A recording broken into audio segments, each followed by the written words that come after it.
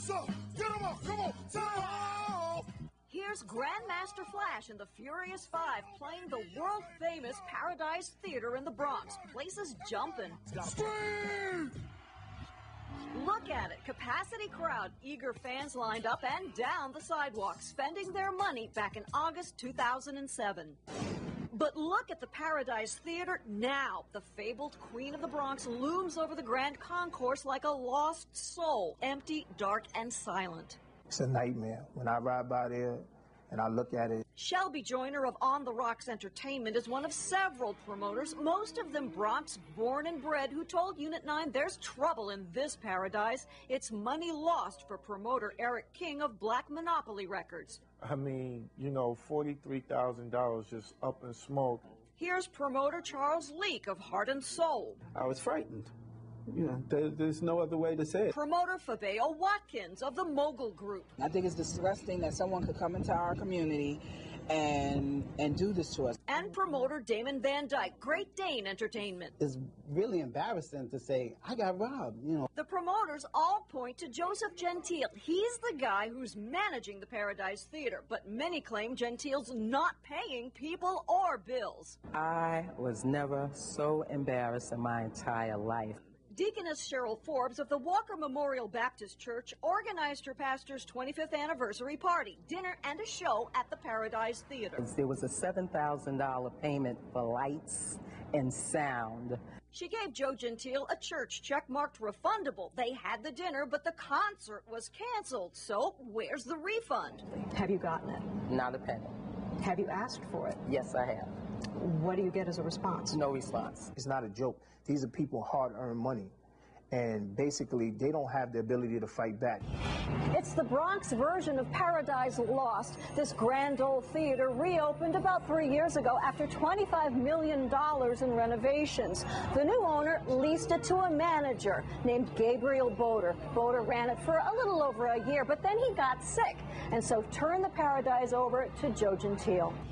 So, who is Joe Gentile? He's married to actress Kathy Moriarty, a Bronx native, as she points out in this BronxNet broadcast. It's always very important to give back. Give back to your community. At the 2007 Bronx Ball, Gentile and Moriarty announced they had taken over management of the Paradise in March with the hearty endorsement of Bronx Borough President Adolfo Carrion.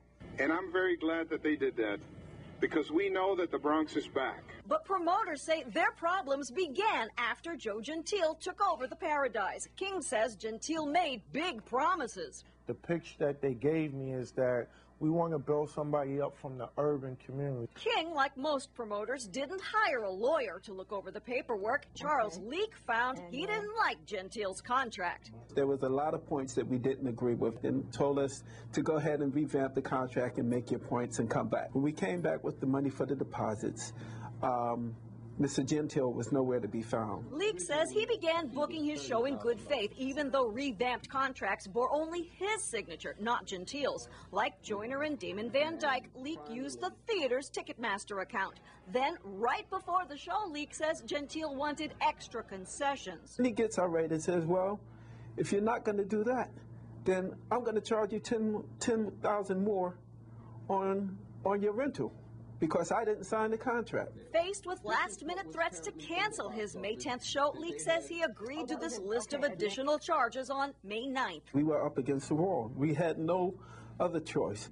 Leak's contract called for final settlement May 21st. That hasn't happened. As for other promoters, to pay Shelby Joyner, Gentile agreed to let him promote 3 rent-free shows at the Paradise. Not for Fabio Watkins. She told Gentile to keep his contract. She wanted no part of it.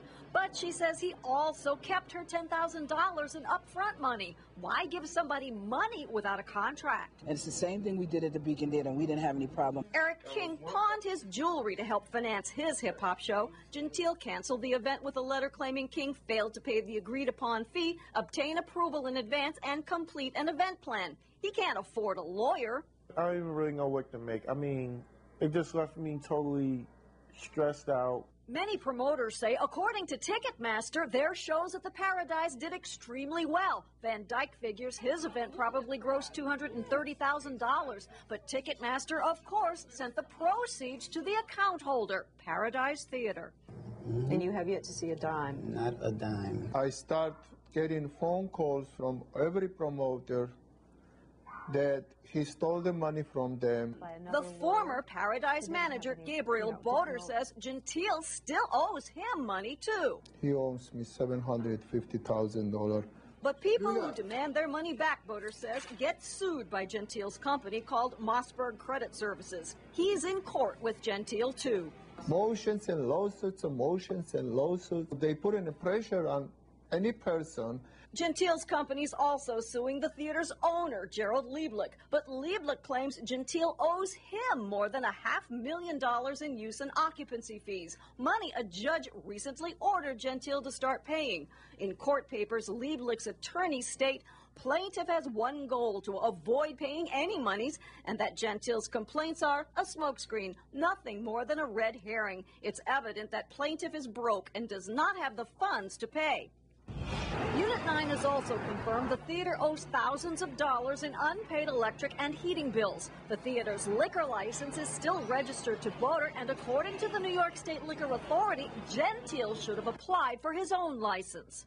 The Paradise Theater today, they have such a bad name that I don't think any promoter will go there and do the show. We asked Bronx Borough President Carrion for a comment. He refused. Unit 9 tried several times to set up an interview with Mr. Gentile and his attorney, Christopher Thompson. Are you going to talk to us? Our latest attempts were yesterday. There's a chain on the door. It's locked.